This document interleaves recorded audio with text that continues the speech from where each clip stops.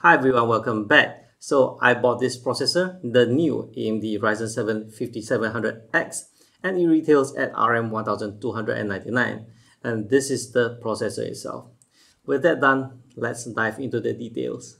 For multi-core workloads, let's have a look at the Davinci Resolve 17, of which I did a 4K 60 frames per second 3-minute video encoding, and this is the results, of which you can see the 5700X leads the rest, which is obvious because this is an 8-core 16-thread processor, unlike the other two, which are 6 cores 12 threads.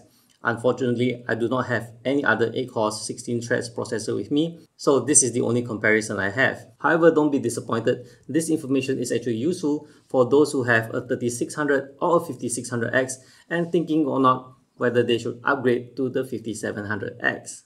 Next up in the productivity workload is Blender test. Yet again, the 5700X leads. Again, this goes without saying, after all, it has more cores and threads.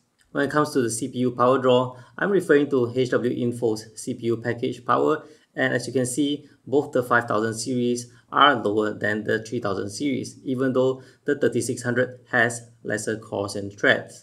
Up next is the peak temperature, of which I used the AMD Wraith Prism cooler, and the peak power was recorded from the Blender test. Clearly, the 5700X is the winner when you consider the temperature against the number of cores and threads. For gaming benchmarks, I'm running at 1440p because I think this is the realistic scenario where a person is using a higher end graphics card and a CPU of this caliber, of which again you see that the 5700X leads the pack overall, while the 3000 series is struggling behind.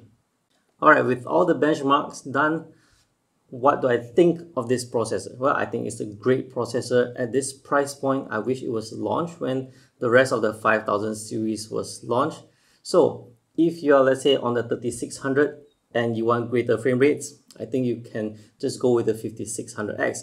However, if you are into gaming and a bit of productivity, then productivity as in I'm referring to like video encoding and such, then going to the 5700X is a good step up. So overall, great processor from AMD. Yes, I really wish that it was launched at the time of the 5600X and the 5800X. That's all from me for this one. Thank you for watching. I hope you found the video useful and informative. If you like more of this kind of content, do check out the videos at the side and subscribe to my channel. I'll see you guys in the next one. Bye bye.